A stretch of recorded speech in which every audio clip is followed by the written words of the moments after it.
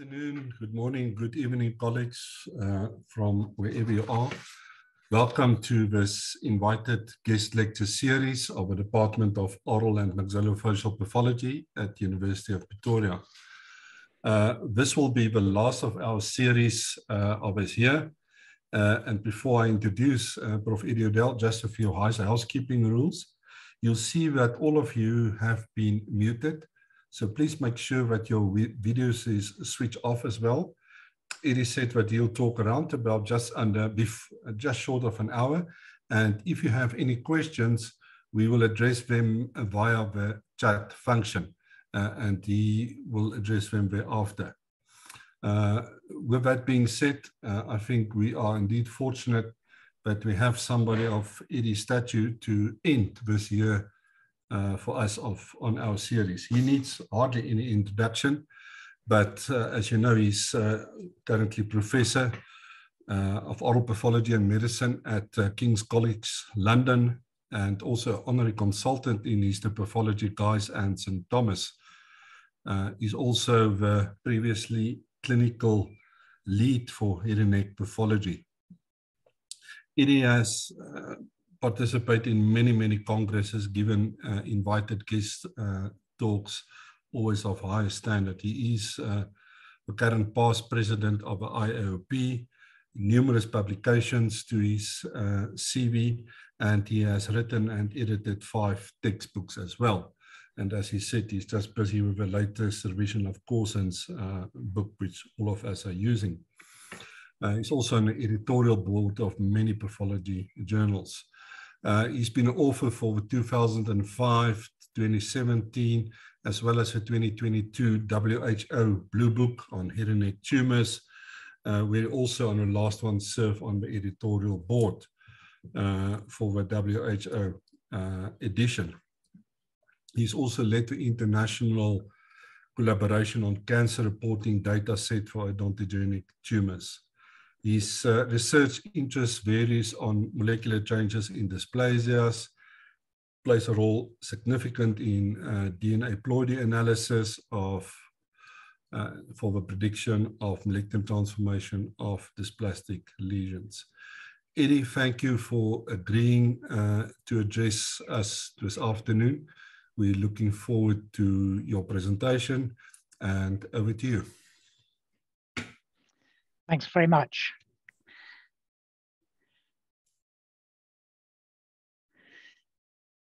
Thanks very much. Can you see me? We can see you. We can't see your screen yet. No, that's all right. I will share my screen.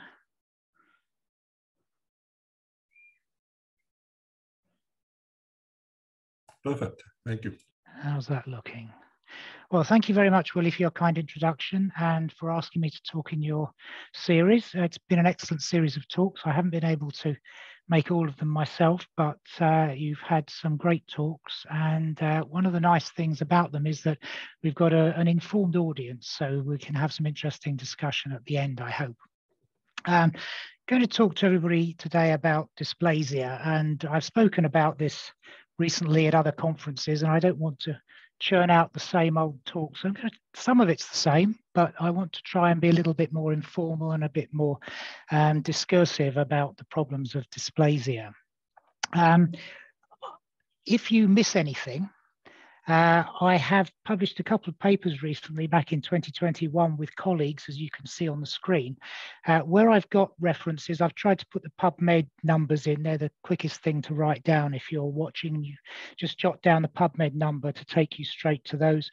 And also the 3rd edition of NEP's Diagnostic Pathology book. I contributed to the first chapter in that as well. So a lot of the things that I'm going to be talking about are also covered in those references, where you will find further references. So what is dysplasia? You think that would be easy to answer, but it's not. It basically means abnormal growth, but of course, we also need to think about differentiation in oral lesions. So I think abnormal growth and differentiation caused by genetic alterations. Does it have to be visible histologically to be dysplasia? I think probably not, but what we see are changes in genes that relate to structural proteins and the structure of cells. We don't see all the changes in the signaling proteins and the things that are going on in the background. The other thing that's important to remember about dysplasia is that it's often of no significance. Whilst it carries a risk of malignant transformation, most dysplastic lesions never go malignant. The WHO definition is at the bottom, and that's the one that will be in the new classification, which is now available online and due out on paper early next year. We know that the genetic changes in dysplasia are really marked. Here's just a small little bit of the genome, 3 chromosomes picked out here. And each of the vertical lines of colored dots is a separate dysplastic lesion that we've looked at. And you can see that there are holes all over the genome, either amplifications or deletions or areas of copy neutral loss of heterozygosity. And these are often quite continuous large chunks of chromosome. So the genetic changes in dysplasia are really very marked. If you try and put this all together, in a longitudinal system, it's quite difficult to find biopsies of lesions that have progressed. But here's one that we did a few years back, and you can see that in early dysplasia, if we look at these genes clustering in what we called early dysplasia, that is on the time of first biopsy, the number of genes altered is relatively small. But even just about 3 or 4 years later, in the same lesion, many more genes have been affected, and they're starting to cluster together in areas that we recognize as being related to malignant transformation. And if we go on to look again, another few years later than that, the number of genes seems to go up at a fairly steady linear rate in dysplasias. And these are between 5 and 8 years after first biopsy, we have about 6,000 genes altered in any one dysplastic lesion. So the genome is really abnormal. But this progression has been used to put together theories of progression of dysplasia into cancer that I'm going to talk about first. This is from Califano. Not surprisingly, these are modeled on the colon adenoma carcinoma sequence. And you still find diagrams like this in many textbooks and papers. The problem is that I don't think this is really correct. First of all, it implies that lots of dysplastic lesions are all going to end up as carcinomas. And secondly, we don't really have good evidence that this is actually a progression. Many of these models in the literature use the word hyperplasia, which is completely wrong. These early visible stages are not hyperplastic. That's a response to a stimulus that is reversible. They are, if you look in these hyperplastic lesions, they have genetic changes. So these are irreversible. They're just milder cases of dysplasia. So why do these models came about based on the ideas of the progressive mutation model that was built up mostly around the colon adenoma carcinoma sequence, but have really been around almost since about 1960.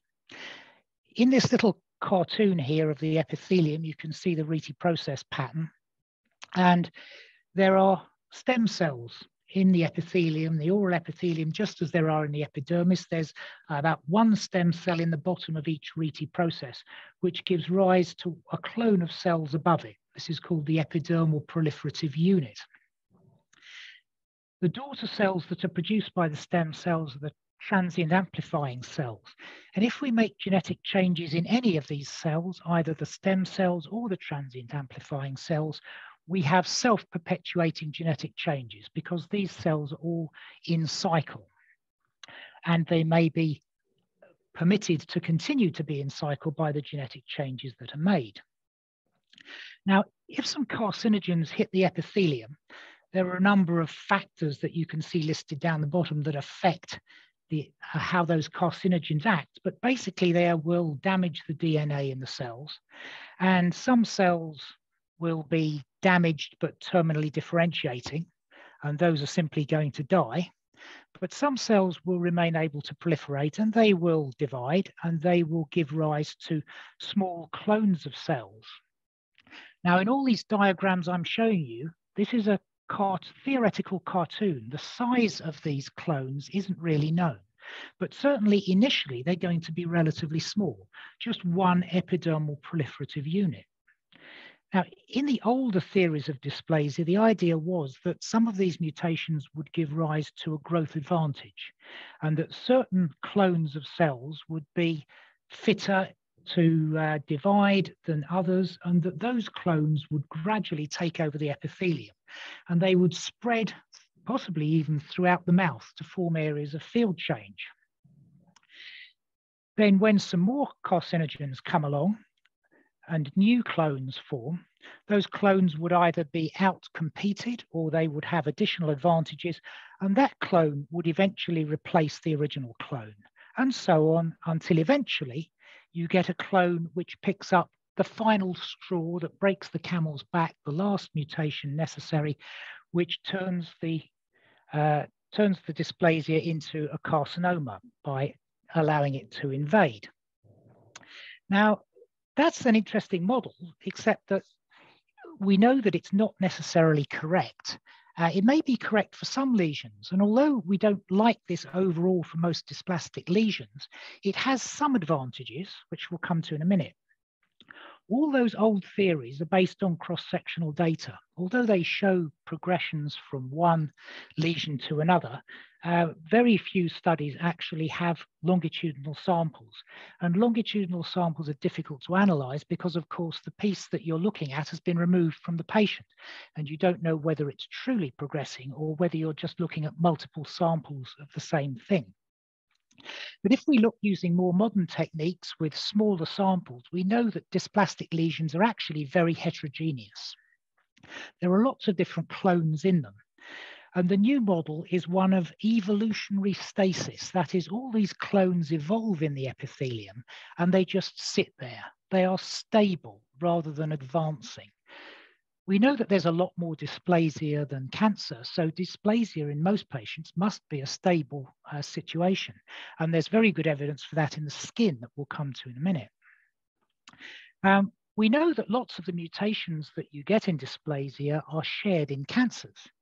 But that doesn't necessarily mean that all those mutations are contributing to cancer or that they're necessarily very significant. So how do we think cancers do arise in dysplasia? We know that oral cancers are very molecularly diverse. They all have very different genetic changes. And there are not that many driver genes that are actually responsible for progression in oral squamous cell carcinoma. We know that there's a lot of shared genetic change between the dysplasias and the cancers. But what we think now is that the cancers arrive in the dysplasia, but rather than by progression from it, which is a slightly difficult concept to understand.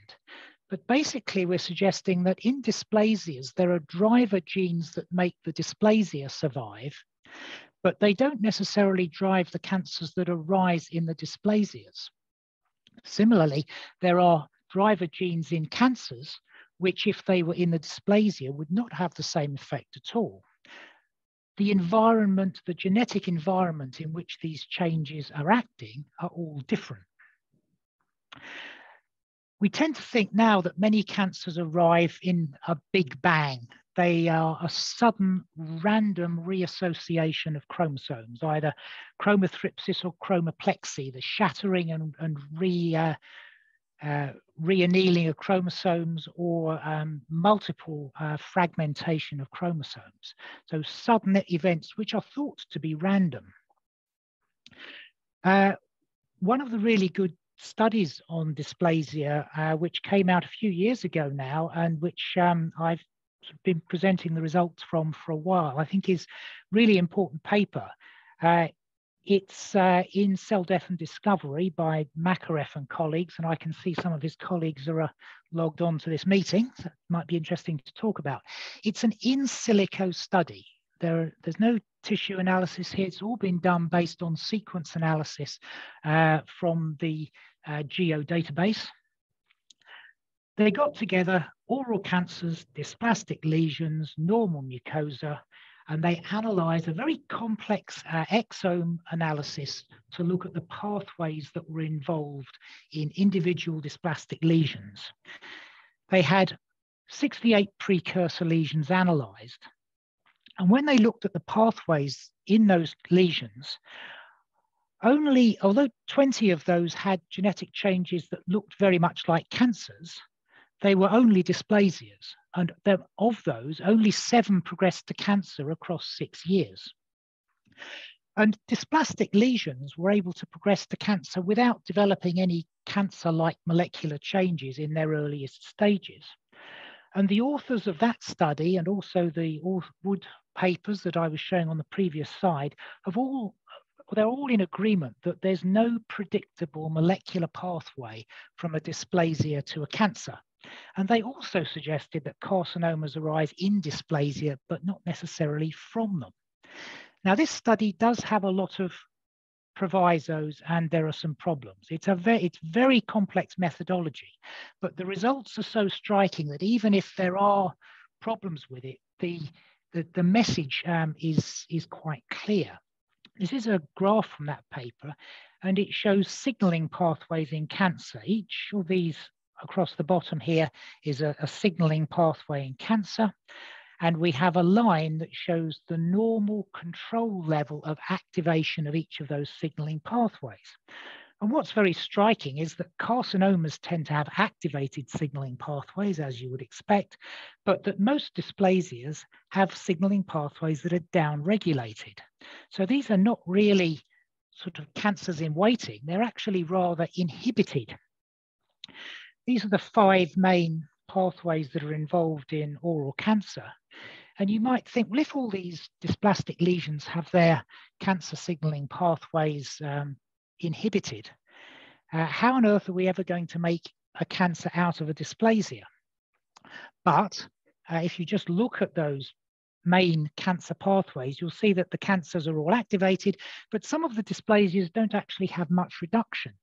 I think there's always space for new genetic events upstream to bypass the inhibitory changes, or for new genetic changes downstream to make the ones in the dysplasia redundant. So you can still make a carcinoma out of a dysplasia, but most of the dysplasias are just sitting in the tissue with inhibitory genetic changes.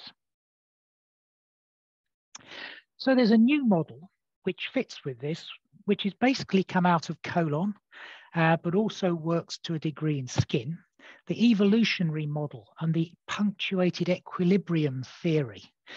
Now, this theory is a bit different. It has to account for all those dysplasias that don't progress. When the carcinogens hit the epithelium, the clones are formed in the same way as before, but many of them probably stay fairly small. P53 alterations are very common in early dysplasia, and we know from skin that those clones that have certain P53 mutations, but not all of them, have the ability to spread within the epithelium. But just having a P53 mutation alone doesn't necessarily give it that ability. And the clones that form are all deficient. Their genetic signaling pathways are inhibited, and they're going to rely on cells in other clones. And the cells may rely on other clones of cells for growth signaling or nutrients or other advantages, or they may even rely on normal cells being interspersed with them. So the genetically altered cells might even disappear if perhaps if a patient stops smoking. So dysplasia is now regarded as an evolutionary process. And these clones are thought to gradually expand, sometimes by developing new mutations. But most of the mutations in the dysplasia are passenger mutations. That is, they're just sitting there, not exerting much effect. Many of them are synonymous, which means the mutation it's a mutation, but it's still encoding the same amino acid as the wild type. They could be non-coding, they could be in non-expressed genes, and a lot of the genetic damage is generated by what's called neutral dynamics. It's just happening, ticking over in the background, and it's not actually a process of genetic selection. So just because these clones carry their passenger mutations forward into any cancer that develops from them, doesn't mean that any of those mutations were necessarily important in developing the cancer. So back to that message again, dysplasia is not progressing to cancer, it's generating a sort of bubbling cauldron of genetically abnormal cells that are prone to random future huge genetic events on mitosis, which could convert them into a cancer. And that process is random and rapid. So looking at dysplasias to try and work out how they become cancers is going to be extremely difficult. So let's see what we know about the clonal structure in dysplasias. This is the earliest study I know because I met the author. This is a PhD thesis from Cardiff University back in 1993. And it was done in animal study. A lot of this work is still done in animal, particularly in mouse NQO model. There are still nice new papers coming out this year on this model, showing how similar it is to oral cancer from a group here at King's under Fiona Watt. But this was a model of a mouse which has glucose 6-phosphate isoenzymes, which are X-linked and randomly lionized. So mutagen carcinogens were applied to the epithelium, and you can see loss of an isotype, and you can see a little clone of cells here in which the gene has been damaged. So you can see that the first clones are going to be quite small. This is some work done by Zuraiza Zaini in our department. We took a panel of 10 probes for different parts of the genome. They were partly selected on the basis of being important in cancer. Some of them were just chromosomal markers. And we put these onto dysplastic lesions. These are dysplastic basal cells in a lesion. This is the basement membrane running along here. And this just shows 2 probes, one for a specific locus, and one is a telomeric, is a chromosome 11 specific probe. And you can see that one probe, we get more or less 2 signals per cell. That's pretty normal. But that for the other probe, there are multiple copies of that locus in all these cells. And in general, we expect amplifications in dysplasias. They tend to have many more amplifications than deletions. And that's because cells that develop many deletions die. But those that have amplifications tend to survive. And when we do our ploidy analysis, we find that virtually all dysplasias are associated with amplified chromosome segments. But you can also see that there are cells in here that don't seem to be abnormal in terms of their copy number of these 2 loci. And Zuraiza spent many happy hours at a fluorescence microscope counting the fluorescent dots, and I can just show you a very small part of a huge series of results here. Each of these is a dysplastic lesion, each of these little bar charts. And these are the copy numbers for the various loci. Here are 2, one on chromosome 8, one on chromosome 11. If we want to be certain that the cells are aneuploid and dysplastic, we're looking for copy number counts of 5 or more. They could, if they were preparing for mitosis, have double the amount of DNA and more copies of the gene. And a normal diploid cell would be green. And for these 2 loci, it's striking how variable the number of abnormal cells in a dysplastic lesion is. Some are completely normal for these loci, and in some, the number of abnormal cells is very, very high. And these were just counting the basal and the suprabasal cells. So everything in a short stretch of the dysplastic lesion. Now, if we looked at other markers in the same cells, we might find that there were other markers that were aneuploid in this lesion. And so that we're only looking at a small number of markers here. But the message seems to be that many of these clones contain lots of normal cells, and some of them do seem to be quite small.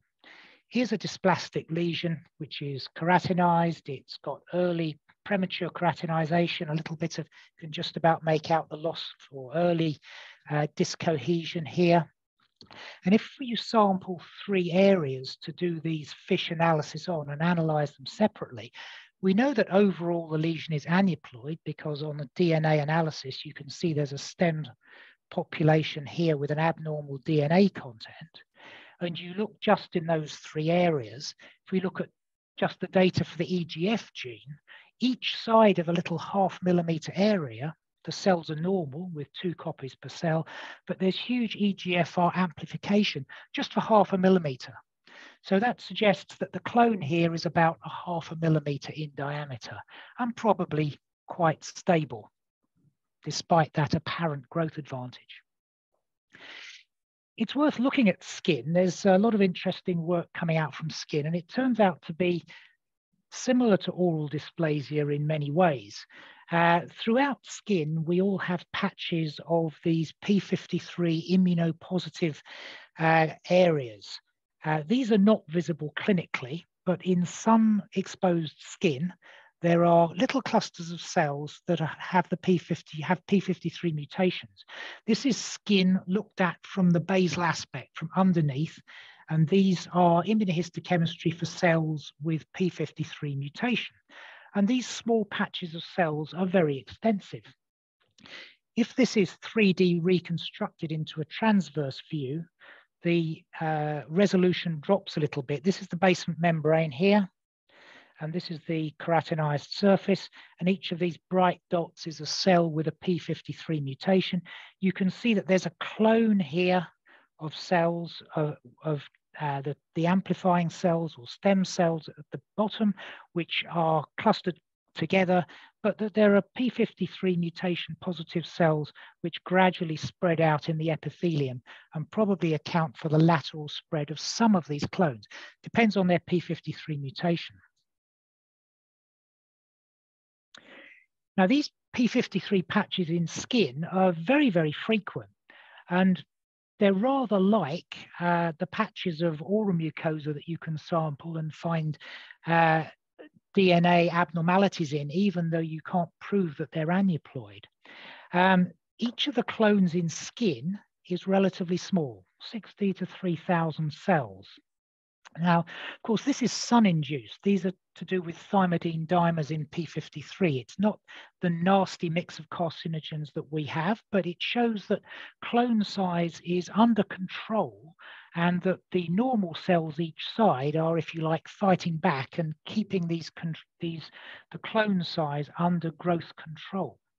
But it's interesting to know that you could have up to 4% of your epidermis affected by these little patches of P53 mutated skin, which can escape their normal patch boundaries. We call the normal clone size in epithelium a patch, which is unfortunate because that word is used for other things as well. But the clones can grow to escape their patch size. So this means that the old theory of cancer development, the spread of clones, can certainly happen. And when you look at the Makarev study, which has looked at all those inhibited dysplasias, the numbers are relatively small. And although some of those lesions have been associated with carcinoma, we don't know if they have actually progressed into carcinoma. So the two theories, the two clonal theories, are not inconsistent with one another. Staying in the skin for a moment, these are those P53 mutated patches. Actually, their patches are more than P53 mutated. About 60% of these genetically altered patches have P53 mutations. That's the second row on this graph. They also have alterations in lots of other cancer signaling genes. So I think these are very similar to the earliest changes that are going on in the mouth. How do we recognize dysplasia? Well, I guess what most people do is they turn to that table in the WHO book. And here we have the table that's going to be in the new edition when it comes out in 2020. A huge amount of discussion about what would go into this with the authors of the dysplasia section. I've highlighted in yellow things which are new. Most of them are really not new at all. It's just that they haven't been put into the table in quite the same words before. You'll see that the first thing is that there are many more architectural features. The WHO classification last time round accepted that dysplasia could be characterized by only architectural features, but that has not really got the emphasis that it deserves, and we wanted to add in more features of architectural dysplasia into the table. We moved a couple of things across into cytological because they're really to do with single cells. Basal cell clustering and nesting is, I'll show you in a minute, is an abnormality of growth that must be really important because it shows that cells are losing the growth control of making them differentiate and move upwards in the epithelium. They're tending to cluster and grow downwards. An expanded proliferative compartment was a form of words that we ended up with after a lot of discussion. In the older tables, we used to have the expression basal cell hyperplasia. And that is still used in many academic papers on dysplasia. But basal cell hyperplasia is not a feature of dysplasia. By definition, hyperplasia is not dysplasia. And people use that expression to tie up both increased mitotic activity and increased number of layers of cells that looked like basal cells. So we've converted that into expanded proliferative compartment. I often call it expanded basaloid compartment. This is very important. It's been around in the literature for a long time, but generalized premature keratinization. In the previous tables, that was understood in expressions like abnormal keratinization, but that was a very woolly phrase that didn't really explain. So we now have generalized premature keratinization. Also important is the alteration by subsite. And we've added in specific verrucous and papillary architectures because those weren't there. And yet we all know that verrucous dysplasias have a high chance of undergoing malignant transformation. Extension along minor gland ducts has been recognized for decades. I'm not sure why it wasn't in the list. And this is an important one, sharply defined margins. This is a reflection of the clonal structure of the dysplasia. You can often see histologically where a clone finishes. The dysplasia stops very abruptly. We know that in skin and in colon, having multiple different clones in a lesion gives it a higher risk. So multiple different patterns of dysplasia and multifocal and skip lesions have been added into the architectural features. Apoptotic mitoses is turning out not to be very popular with a lot of people. What I wanted to put in here was spontaneous apoptoses. That is cells within the epithelium undergoing apoptosis without being associated with lymphocytes. So not a lichenoid process, but simply undergoing spontaneous apoptosis because they are genetically abnormal. It will be a sign of chromosomal instability and genetic damage. That's not in the literature, so it wasn't allowed into the table, but there has been some mention of apoptotic mitoses, and so that's what went in.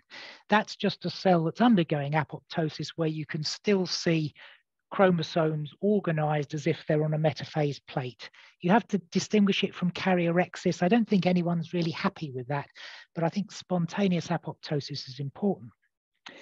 I would have loved to have put lichenoid immune response into the table, because this table is too focused on the epithelium. And we know that this early dysplasias are already interacting and signaling with the underlying connective tissue. And I regard a lichenoid immune response as part of a dysplasia. Between 40 and 60% of oral dysplastic lesions have what looks like lichen planus immune host response against it. And until we get people to recognize that, we will never stop misdiagnosing dysplastic lesions as lichen planus. So here's some of those features. Here's an abrupt margin, the edge of a clone. Both sides of this lesion are dysplastic, but you can see a sharp margin running down here between two clones. On one side, we have a pattern which is characterized by early keratinization, single cell keratinization, early loss of cohesion or discohesion of cells, the development of polarity of basal cells. I would have liked to have put that in as a feature, but it's not sufficiently in the literature. And on the other side, we have a completely different pattern where there is expansion of the basaloid compartment, not much in the way of mitotic activity, and not much in the way of individual cytological atypia. That's a nice example of sharp margins.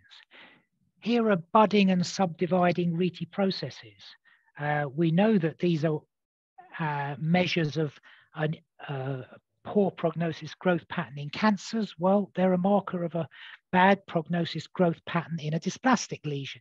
That's a very mild change, but when you see cells clustering like this, they almost look like melanocytes in situ melanoma. They're growing little clones of cells. They don't know which way to go. They're just growing in little balls. That's a very worrying feature, and I would have no hesitation in calling a lesion like this a severe dysplasia, even though it only has this change limited to the basal third. Note also the loss of cohesion and early keratinization in that lesion. Verrucous architecture, well, there are lots of lesions that have a little bit of peaking or some early smoking changes with chevrons and so on. So I think if you're going to call something verrucous, you have to have a proper verrucous pattern. And this is a proper verrucous pattern at its earliest stages. I think there's definite spiking of the surface keratin, and it lines up with the connective tissue papillae, which tend to be just up underneath the spires, and we're retaining a flat basement membrane. So this is starting to become verrucous. I would call that verrucous, but if it's less than that, I would probably not flag that as dysplastic. Here are some spontaneous apoptoses. It's not always easy to see if they were mitotic or not, but I don't think it really matters. I think if you have cells like this undergoing apoptosis, without any lymphocytes around that could be killing them in a lichenoid type process, this indicates genetic damage. And so I would count that as a feature of dysplasia. Now, there have been many studies looking at which features might be important, going right back to the 1970s. And here's a recent one that's come out of Sheffield, and they've come up with a list of features out of 109 lesions. But this is really, really difficult. We know that different dysplasias look different. And if you come up with a feature that's only present in a small number of lesions, it could be that it's very important in a few or not so important in a lot, because you average out a lot of the changes. I agree that these are important changes. Bulbous Reti pegs show lateral growth. Hyperchromatism shows an abnormal amount of DNA in the cell. Loss of epithelial cohesion is part of losing structure of the epithelium. Suprabasal mitoses indicates an increased number of cells in cycle. If cancer develops through chromatopsis and these sort of catastrophic events, they're all associated with cell division. So if dysplastic lesions have no mitoses in them, I'm really not as worried about them. But if something looks not too worrying, but has a lot of mitotic activity, I count that as quite an important feature. And a nuclear pleomorphism, I think if it's combined with hyperchromatism, definitely that's a feature of abnormal DNA content in the cells. Lots of these studies have been done, but if you're going to do this, you have to look at which features are important in different patterns of dysplasia, and that hasn't really been done yet. I'll come back to that. Because we all recognize that there are lots of different spectra of dysplasia. Some of them are architectural only, some are, if you like, basaloid or classical patterns with lots of thirds of the epithelium affected. There are lots of different Reti process patterns. Some of them have no keratin on them at all. And then we have the immune response. So we have all these different spectrums of appearances within dysplasia. We can't expect to throw them all into a study and discover what is the most important feature. One of the interesting things that's being sort of rediscovered at the moment is architectural dysplasia. This is a small carcinoma arising in a dysplastic lesion. And if you go back to the 1970s and 80s, there are lots of papers explaining how cancers can arise in what was called normal epithelium or mild dysplasia. But this epithelium at the edge, this is not normal or mild dysplasia. This is dysplastic. This is just an architectural or differentiated or keratinizing pattern of dysplasia, which is often not appreciated. The concept of differentiated dysplasia is being championed at the moment by the group in Amsterdam with Elizabeth Blamina. Not sure she's been on some of these talks. She might be with us. And also pathologists in Belgium and also recently in Korea.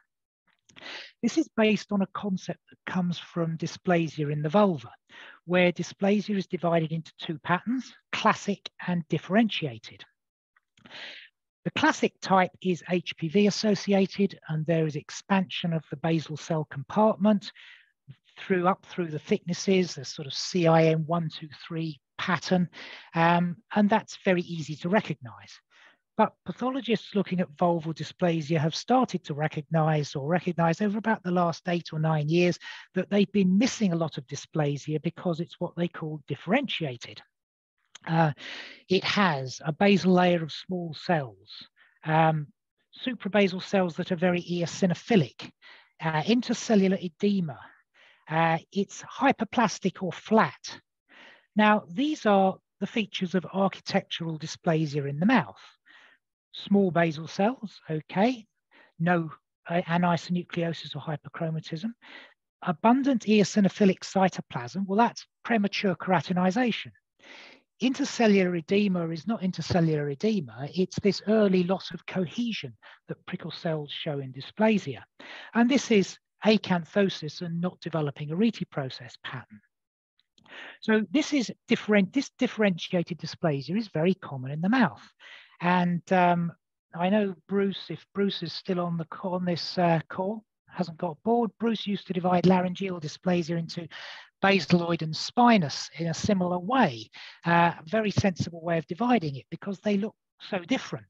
And all dysplasia in the mouth and in the larynx, I think, is differentiated. We have hardly any HPV-associated dysplasias in the mouth.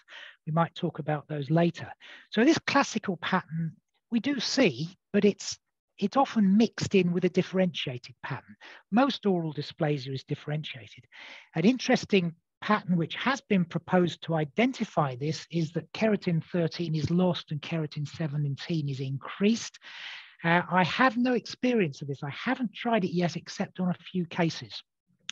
I'm not so happy about the cytokeratin 13 because that can be disturbed when you have an immunological host response. But cytokeratin 17 is interesting because it's associated with developmental processes and has some other interesting functions that might make that worth looking at. This is one of the papers from the Amsterdam group showing their two classical types of classical dysplasia and differentiated dysplasia. And certainly, if you were to look at that and say that that looked a bit like an HPV dysplasia, I wouldn't argue with you. I might well consider doing HPV investigations on a dysplasia that looked like this. But we don't very often see full thickness basaloid expansion in the oral cavity. There's always some keratin on the surface. Even in HPV dysplasias, there's quite a lot. So I think all dysplasias are differentiated. It's just a matter of degree. Here's their nice example from their paper with lots of keratin, small inconspicuous basal cells, premature keratinization. Difficult to recognize as dysplasia. If you're not a specialist and you don't look at oral dysplasia a lot, you may not appreciate that that is a dysplastic lesion. If you'd like to look up the story of differentiated dysplasia, it starts in Switzerland with the recognition that it was a frequently associated with oral carcinomas. Two nice papers from the Amsterdam group and also one from Korea, which nicely shows, this goes back to what was done with the arsenic and Kura paper, looking at carcinomas and their preceding lesions, which had previously been thought to be mild or low grade. So I think there's a lot of people turning down their threshold for detecting dysplasia, because if you just have a biopsy like this and you can't see a sharp clonal margin, And it's not in a patient who is a risk patient. You have to be rather brave to diagnose that as dysplasia. It's a mild dysplasia. And these are the sorts of things that we often see in consultation cases that have been missed prior to cancers. Differentiated dysplasias are often slightly mixed. Here's a differentiated dysplasia or an architectural dysplasia that also has some budding basal cells, a little bit of expansion of the basal compartment, some spontaneous apoptosis, a little bit of polarity of basal cells. So how are we going to grade a dysplasia which has almost no cytological atypia in it? I think that you have to call this at least moderate and possibly severe dysplasia, because the changes that we see here indicate aneuploidy, DNA damage, and a worrying growth pattern. So this should be a severe dysplasia, even though the number of thirds of epithelium affected by basal cells is very small. I think I'm talking too slowly. Let me just see, yes. When you do get a host immune response to a differentiated dysplasia, it's very difficult to diagnose. You lose the basal cell layers, you start to get some proliferative reaction to the destruction of the host cells. And these are the lesions which are characteristically misdiagnosed as lichen planus, when actually this is just an architectural dysplasia with an immune reaction. These are the papers from the Amsterdam group, dividing differentiated and classical dysplasia. Developing cancer, when the line drops, a patient develops cancer. And they showed in one paper that the differentiated dysplasia took slightly longer, but carried about the same risk. And in another paper, it was not quite so worrying, more about, I think, where I would put a moderate dysplasia. These are both nice studies, they're well carried out, and they've got a good long time course. How should we grade dysplasia, and is it worthwhile? Every paper you read says they use the WHO system, but there isn't really a system. The WHO gives you a table and it gives you some clues, but there is no validated system for grading dysplasia. The features are all a bit non-specific, especially the architectural ones, and it's their number and combination. So it's very difficult to define exactly what constitutes dysplasia. What the WHO says, which was important this time and in 2017, was that these differentiated or architectural dysplasias can be just architectural and still constitute dysplasia. It also says that judging the number of thirds is a feature that you can take into account. That's much more popular in North America than it is in Europe, but don't get carried away with thirds. It's useful. If a dysplastic lesion has basal compartment expansion, then the more cells there are which are in cycle, the more worrying it certainly is. So it's a factor. But this all oversimplifies the complexity of grading. And basically, you can have a whole range of appearances that are dysplasia. It's your professional judgment about how abnormal this is. How abnormal is its growth pattern, its mitotic activity, its what is the likelihood of genetic damage. And that professional judgment requires a few years of experience, and it's done differently around the world.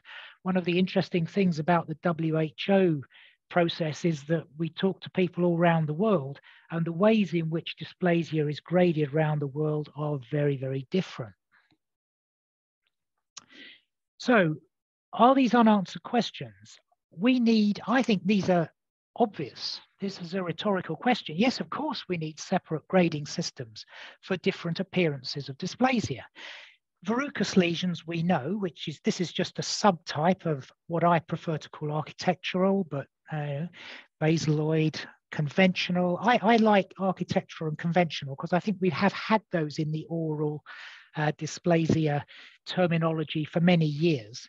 I don't like calling it differentiated because pathologists, particularly those who aren't specialists in the mouth or upper aerodigestive tract, are going to think that all the other basaloid ones are HPV associated, which they're not. But this group clearly needs a different grading system from those with basaloid compartment expansion. And we don't have a system for HPV-associated dysplasia when we do see it. But yes, we need a different grading system. Number one, for people who are not used to grading in the mouth, is to recognize the variation in the oral mucosa. You have to compare what's happening in the dysplastic tissue with the normal tissue at the site. These are all normal oral mucosa, and I've stretched the pictures to show them at the same magnification. You can see how different they all look. And if you were a pathologist who wasn't used to looking in the mouth and you read that list of WHO features, you could look at some of the normal epithelium and start to worry that it was dysplastic. So you have to know your regional variations in the mouth. This is what I do. I don't grade 0.5 millimeter at the margin because it often becomes hyperchromatic. There's a reaction to trauma which very quickly makes a small zone hyperchromatic. I think about the normal for the mouth. I think about thirds, but I don't worry too much about it. I look for anything that has severe cytological atypia, because that means abnormal DNA content and chromosomal instability. So that's always going to be severe. I look for the growth pattern. Is it budding, growing sideways, growing downwards? Downward growth in the skin is an important feature for predicting malignant transformation. We don't often talk about it in the mouth. I look at the Reti processes. Are they bulbous? Traditional bulbous Reti processes are always moderate dysplasia to me. I look for mitotic activity and apoptoses. I go for hyperchromatism because that's DNA content by another name. I look for premature keratinization, sharp lateral margins, and the discohesion as features of architectural features. And anything which is truly verrucous is automatically worth 1 grade. There are no verrucous lesions that are not dysplastic if you exclude a few things like verruciform xanthoma. But papilloma, apart from that, anything that's verrucous is by and large dysplastic. Anything that goes down a salivary duct is automatically severe. I think most people have done that for decades. And if there's candida in it, I try and avoid grading it, but I might take a grade off if the features are consistent with candida, if they're the same features that I would see in a pure candidal lesion, proliferation, the Reti morphology. But otherwise, if there's hyperchromatism, anisonucleosis, abnormal growth pattern, those are things which are not caused by candida. Does dysplasia grading work? Once you can recognize it, you're most of the way there because you can flag to a clinician that a patient has a risk lesion. There are many pessimistic papers in the literature that say that oral dysplasia grading doesn't work, it's not reproducible, it's rubbish. I mean, come on, there are lots of authors on this. Why do we keep writing such negative papers? Here's dysplasia larynx and oral cavity, 2 studies. This is no longer the biggest study on the right, but it was when I made this slide recently. These are stretched out to be on the same axes. Look how much better we are at predicting cancer with severe dysplasia in the mouth than in the larynx, where high-grade dysplasia is not even as bad as our moderate dysplasia. So look, we're really good at this, and we have to say so. If you go back in the literature, everybody used to think dysplasia was good. Then we've gone through a period of years where people have said, no, dysplasia grading is rubbish, it doesn't predict. If you go to that paper, which I'll go back to the slide at the end and give you the PubMed reference, where I pulled together all the big studies that are published there, transformation by Kaplan-Meiers. In the last 20 years, we've had a lot of really good papers. And you can see in these graphs the transformation rates for none, mild, moderate, and severe dysplasia in lots of different studies in large groups. And you can see that by and large, these lines separate quite nicely. They don't in some, but that's because some of these studies have used slightly different methodologies, looking at progression rather than transformation. Some of the studies that look best are including malignant transformation in 6 months. That's great because that's what the clinician wants to know. And those that exclude transformation with 6 months in order to avoid sampling error, they tell you what the natural history of the lesion is if you don't develop carcinoma in those first 6 months. It's rather different, but the grades are still significantly different. The other thing to look at in some of these studies is that you can get better results with your dysplasia grading when you have a low malignant transformation rate. If you have a very high transformation rate, you almost don't need to do the biopsy and grade the dysplasia because almost everybody gets cancer in the end. But even with a high transformation rate, you can still pick out different risk groups who could be treated differently. So this is great. I think that all these are explained in that paper. But many papers have a lot of difficulties that we've already discussed. It's easy to see why dysplasia grading gives bad results. Everybody who grades dysplasia has to audit their results against their malignant transformation rate because that's the only way that you can improve. Now, I'm almost on time. I'd just like to have a quick run through. I'm going to skip some slides because the things that are always said that we're bad at are reproducibility. I don't know why we're all obsessed with reproducibility. You cannot assess biological systems reproducibly. And if you look at these nice papers from the 1990s, they'll explain to you why histological grading systems don't have to be that reproducible and why people always analyze them in the wrong way. And if you go to this nice paper that analyzes it in the right way, you'll find out that actually we're quite reproducible at grading dysplasia. And of course, you can get it wrong every time and be 100% reproducible, but you're not such a good pathologist. The other thing that's been talked about a lot recently is 2 grades better. In other body sites, everybody's going to 2 grades. What we want to do with dysplasia grading is to make those lesions which have none or mild dysplasia have very little transformation, because then the clinicians can discharge these people from care after they watch them for 6 months or a year.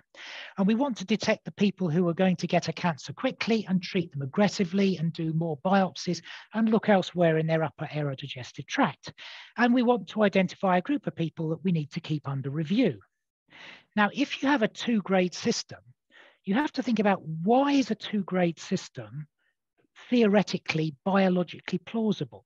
Are these people in the middle group a mixture of these ones and these ones, the severes and the milds, or are these an intermediate group? Now, I've shown you so many different spectrums of dysplasia and so many different grades. I think this middle group has to be part of a spectrum. It's actually a useful group to identify.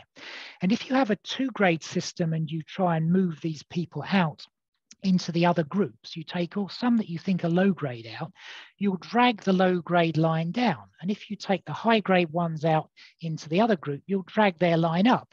You now have a 2-grade system, but you've sort of destroyed the clinical value of your grading system, because now lots of people are going to get cancer in the end, and you have lost the information that you were providing to the clinicians. And that's more or less what happens. This is a paper recently publicized, 2-grade system. You can see that that's more or less the pattern of the Kaplan-Meier graph.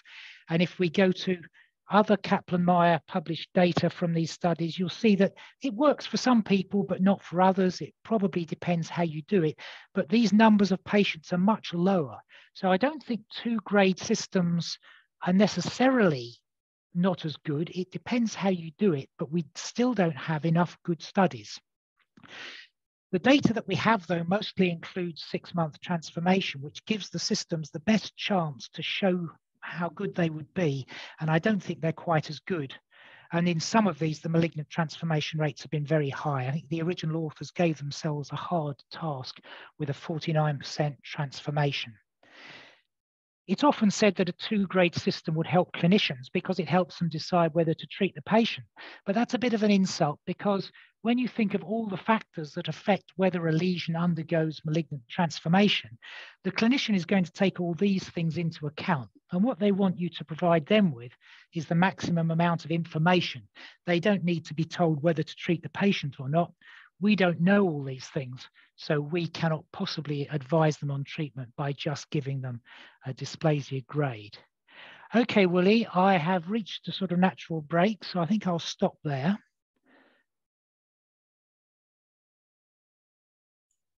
Yeah, thanks, Eddy. Well,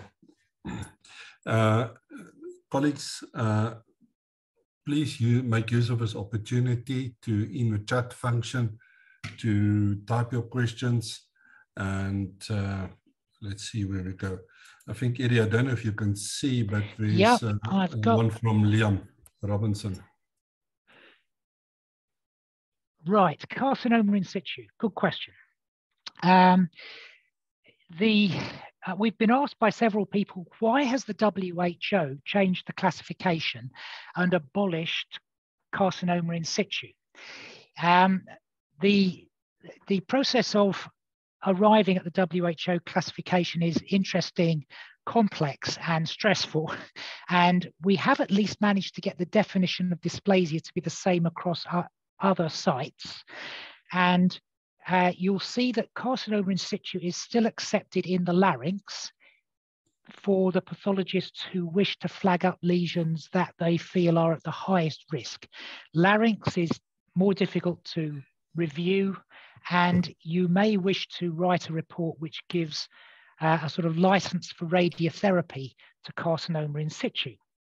Now, in the mouth, we don't have that situation, but we haven't really changed carcinoma in situ for the mouth. The reason it has been taken out right back in the 2017 one was because there were no good studies that showed that carcinoma in situ had a statistically different risk of malignant transformation from severe dysplasia. So they were simply merged together. And ever since that, I mean, we're talking probably 20 years ago, we've considered the two to be synonymous. Now, if you can define carcinoma in situ and you can separate them and show that they have a different outcome, I think we will go back to it. But there's a second problem, which is that the WHO would like to abolish carcinoma in situ at all body sites. And the reason for that is because the concept is nonsense. It's either a carcinoma and it's invasive, or it's a dysplasia, which looks very nasty. And so there is basically no such thing as carcinoma in situ. Whether it's in the breast, colon, anywhere else, it doesn't exist. Now, that view is not international, and there's certainly some pushback, but that is where the WHO is heading. So I don't use the term. I don't find I need to use it in the mouth. I use it occasionally in the larynx. But as far as I'm concerned, if you can define it, you can use it. Yeah, thank you, Eddy. I agree for many years. I hate the term. I think, as you say, it doesn't make sense. I used to say, if you can have people that they miss the concept, if you can basically have, if you want to call them mild dysplasia, that is a carcinoma in situ already. So you cannot use, makes no sense for it to be severe and then starts infiltrating. No. So I agree with you. Thanks. The next one from Cisco Marie, if you can read that one there. I've just clicked my exit full screen and lost it. Hang on, let's go back. Yeah, read it out to me again. I just lost them for a second. Okay, I can read it to you again, say thank you, and ask how much emphasis do you place on clinical images of biopsied lesions with dysplasia in your practice? I think they can be very useful when you're tracking things long term, especially when dysplasias are mostly architectural, very useful in proliferative verrucous leukoplakia. We always like to see pictures. Sometimes we all sit around for dysplasias. We often all get together around a multi-header to talk about a grade, and then we get a picture up on the screen and we go, oh, right, well, we couldn't possibly call that a mild dysplasia in that context, because we will be sending the wrong signal to the clinician, especially when lesions are extensive and they need to take more biopsies. So I think they're very useful, but I don't use the picture per se to help me grade, but I do want to know if we're dealing with a lesion in a risk context, because some of those architectural dysplasias show very little change. But if I know I'm in an elderly patient who's been a smoker or an ex-smoker, and that it's in a site that's not prone to friction and a risk one for cancer, I'll just call it mild dysplasia. That's not got any great connotations for the patient. So I think clinical information is very, very important. And pictures can be useful, and we like to see them when we can. Yeah. I don't know if you can see the chat now. Yeah, I've got them back now, yeah. Now Nasser is the next one. Just go up. Stromal inflammatory cells. Okay, so there's a lot of work going on the interactions between late dysplasia, early invasion, stromal changes, myofibroblasts, and so on. It's not a field that I'm expert in. I don't know how much this is important in driving a dysplastic lesion. If you think that dysplasias are predominantly inhibited, I tend to think of all the drivers coming from the chromosomal instability. Every time a cell divides in a dysplasia, that's when the new changes develop. Now, if there is stromal inflammation and that triggers proliferation, then that could act as a promoter. But things like developing a myxoid change in your dermal papillae and developing myofibroblasts are very interesting, but I don't know whether they should be taken into account. As I said, I wanted to put the immune response into being a feature of dysplasia. There may come a time when we put some stromal changes into features of dysplasia. That would be very interesting. Thanks, Eddy. And then next question from Madhu.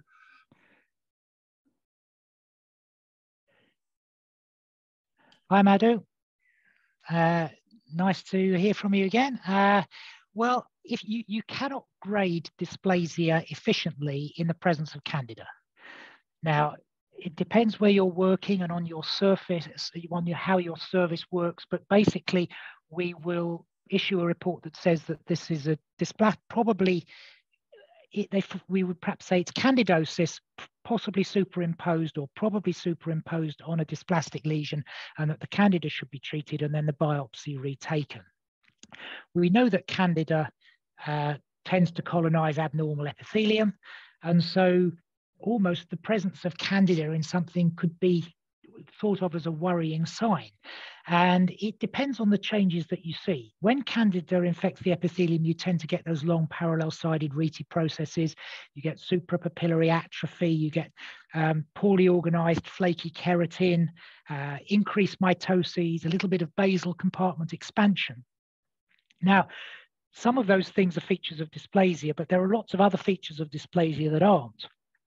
And so I will look for those other features to try and write a report that says to the clinician, look, it's really important that you should treat the Candida and get me another biopsy, or so that I can write them one that says, well, treat the Candida and watch it, and just maybe take another biopsy if it changes.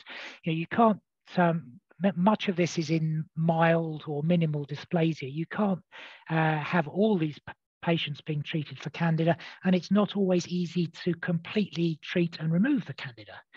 So basically, I try and avoid giving a grade of dysplasia if Candida is present. Thanks. And then from Dr. Basu, probably with your right. So we're very lucky here. We can do DNA ploidy analysis in the department, and so things that we're unsure of can have that, but it doesn't correlate with dysplasia, because if you have an architectural dysplasia, it might not have a lot of chromosomal instability, and so you don't detect it as aneuploid at all. Many of those mild and even some moderate dysplasias cannot be detected as aneuploid using image-based or flow cytometry systems. However, the value of the ploidy analysis is that it sometimes detects lesions that you haven't realized are dysplastic. And so they're really measuring two different things. So I don't worry that the two don't correlate. If I just go back, at the end of the questions, I'll put up those three references at the beginning, and one of those is an assessment of DNA ploidy analysis and loss of heterozygosity, and it's explained in that paper, so I'll refer you to that. Thank you. And there's congratulations from John and Bruce and Anna Luisa, and then a question from Suk. You're going to skip over HPV, or have I got different questions to you? Yeah, I think the next one is from Suk. That is. Oh, hi. Right. Hi, Suk. Yes, I think that what we call architectural dysplasia is the equivalent of, but I think all oral dysplasia is differentiated because it's not HPV. I mean, okay, there are a few HPV, but we've been collecting HPV for years, and we're struggling to get up towards 100. We're even putting out. We've got a series joint with Newcastle, and I think Max and Selvarm have got something over 100 cases. So I don't think it's maybe a direct equivalent because the carcinogens are going to be different. But yes, it's just dysplasia. I just think that they haven't been recognizing that in the vulva. It's the same in anal canal, and it's the same in vagina, and it's the same in the larynx and the upper air digestive tract. These are all dysplasias of epithelia which are stratified and often keratinized and can be induced to keratinize even if they don't normally. So it's not surprising that they have this differentiated pattern. Why would you expect dysplasia to be non-differentiated? So I just take architecture as being directly equivalent to differentiated. The WHO was, the publications were out when the WHO considered it, but they didn't want to introduce a new different term if it was felt that it was covered under architectural. But I can see that the concept of differentiated dysplasia will catch on amongst medical pathologists because they're already familiar with it from other body sites. So, and I'm not averse to it. It's just another way of describing a set of changes. Yeah, thanks, Eddy. I think the next question is free down from Radhika. Right, yeah, okay. So submucous fibrosis, I simply regard all that early stage dysplasia in submucous fibrosis as architectural. And, the ones that you see where there's premature keratinization, almost no change in the basal cells, a host immune response, although oddly that often stands back a little bit from the epithelium. It might have some germinal centers, lymphoid follicles in it. I think they are, I call those mild architectural dysplasia. I don't, when I'm writing a report, I don't tell a clinician whether the dysplasia is architectural or classical, or I just give them a grade. But I would treat those early things in submucous fibrosis, which have often in the past been thought of as non-dysplastic or very mildly dysplastic or lichen planus-like. I just call those mild dysplasia. The malignant transformation rate in mild dysplasia is extremely low. So once the patient has submucous fibrosis, that almost trumps any grade of dysplasia you give it. It may take a long time for the patient to develop malignant transformation, but there's no harm in calling these mild dysplasia. Right, thanks, Eddy. That looks like that is all. A lot of people obviously saying thanks a lot. There was one further up, just asked what grades rate HPV dysplasia. And I think that I haven't really talked about HPV dysplasia. HPV dysplasia, I think, is different. And so we don't grade it. Now, the malignant HPV dysplasia is associated with oral squamous carcinoma. But the association is not nearly as well characterized. In our series, we have patients who have synchronous HPV dysplasia and cancers. We have ones that precede oral cancers, and we have ones that develop after the patient has a cancer, all sorts of different combinations. But the association currently with us is at around 10%. And I tend to regard it as probably equivalent to moderate dysplasia. And the number of cases continues to trickle in. It's not anything like the epidemic of HPV-associated oropharyngeal carcinomas, but they look more basaloid. That they look different. You need the special investigations to detect them, but once you detected them, we don't grade it. We just call it HPV carcinoma. Some of them, they all behave differently as well. Some of them just sit as little white patches in the mouth. Some of them resolve, and some of them spread to cover wide areas like field change. So we're very much still learning about HPV dysplasia in the mouth. Okay, thanks. I don't know, Eddy, if you can see any questions that were directed to you specifically, because on my side it looks like that covers everything. Oh yes, that was a direct. Oh, there's the term on the old term on lichenoid dysplasia that came up. A question. Right, the horrible lichenoid dysplasia. Okay, so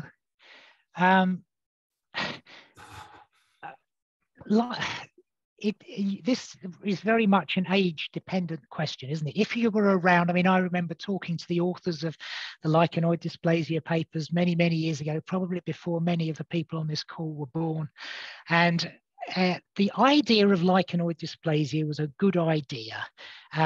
It was going to separate out those that you were sure were dysplastic, those that you were sure were lichen planus, and you would have a dustbin category in the middle that you couldn't tell.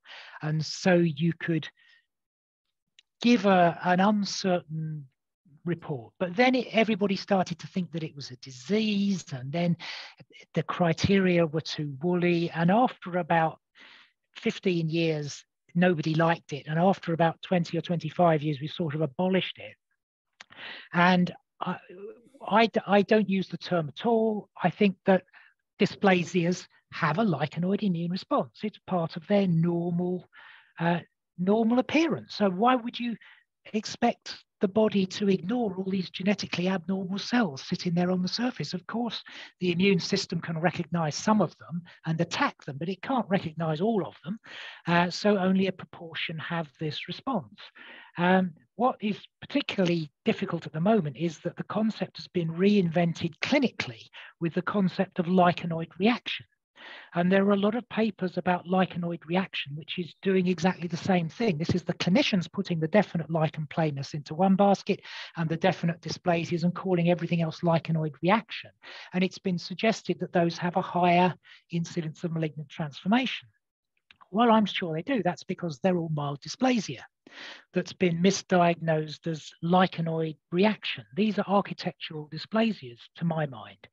But this is a relatively recent description, and it will take 10 years or so for other centers to duplicate the work and show that these, and get some genetic analysis on these so-called lichenoid reactions. So we still have the same concept. It still goes round and round, and it's there because people cannot be absolutely certain.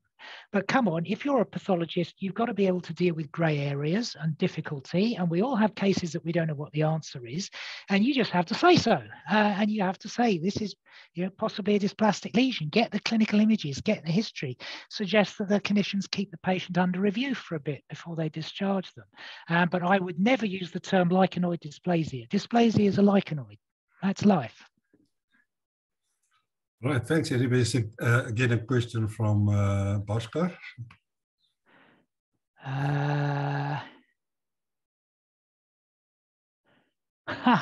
Exfoliative cytology. Okay, so we don't use any exfoliative cytology here. I have looked at brush biopsy, and that certainly gives you a good sample. And I think if your exfoliative cytology is taken with a really good scrape, you can get quite a good sample. Yes, you can have one, but you'll have to design it. I can't help you with that. The problem with anything that looks at the surface layers is architectural dysplasia. If you have dysplasia which is limited in terms of its cytological features, you won't be able to detect it. And you will not be able to detect an architectural differentiated dysplasia that is early premature keratinization. However deep you go in the epithelium, you're just going to get premature keratinizing cells with normal looking nuclei. So I think that's going to be a difficult one. Again, the value of exfoliative cytology and cytology depends on where you work and how your clinicians work. It's a good, quick, rapid screening test, but it's never going to give you a specific classification as good as a dysplasia grading. But I cannot help you with designing that. Good luck. Yeah, I feel very strongly about it. I try to get our clinicians to stay away from that. Anyone. It's easy, accessible, and there's no need to go for that. Right, no. There's one from Kelly. Kelly, yes, Kelly, good question. I see, right, so the difficulty here is that after the WHO classification comes out, they then progress into the other phases. And it took about 2 years to get the previous, for instance, oropharyngeal HPV cancer information out into TNM and out into CAP staging protocols. So the IARC have already started the process for writing the ICCR data sets for the new classification. And I think that it is difficult when these all disagree, because many countries have agreed that they will align with ICCR, and that was working quite well for most data sets until 4 or 5 years ago, when we started to get some splitists breaking off who didn't like certain things. I don't think that you should stage dysplasia. It's not a carcinoma, and it's not a carcinoma in situ. It's a dysplasia. You grade it. You're not giving a prediction, you're just giving a statistical risk of it going malignant. And even if you call it severe dysplasia, it probably still won't go malignant. So why on earth should we give it a cancer stage? I think if carcinoma in situ were abolished, it would simplify these problems. And I hate putting PTIS on staging when dysplasia patients go through our equivalent of cancer boards and things, because it's not really, it's not relevant. Thank you. Anybody for a last quick question in chat? I don't know, Eddy, if somebody directs something directly to you. I don't see anything, but they can tack it on the bottom again if they want to. Okay, if that's okay, Eddy, well, again, from my side, thank you. I mean, we've ended this invited series really on a high. I mean, all of us are looking at epithelial dysplasias and so on, and thank you for explaining for us to link what we see with what is going on and help us to better understand, because you need to understand what the disease is in order to give an opinion, to give a better opinion, because an opinion is a communication to the clinicians, to direct management and treatment. Thank you for the work that you've done up to now, still going to do, and for the time in giving us this fantastic lecture. Really much appreciated. Thank you very much. It's a delight to talk to everybody, and nice to see lots of names I recognize online, and hope to see everybody soon, maybe IOP Taiwan next year, or the year after, maybe in Mexico, or wherever we can get together and talk in person, which is always much more rewarding. Yeah, and to all the colleagues, thank you again for attending in masses from all over the globe. We really appreciate your support, and we're going to carry on with this early next year. For those taking a break, enjoy that, and we see you soon. Thanks, and Eddy, thanks again. Much appreciated. Good night, everybody.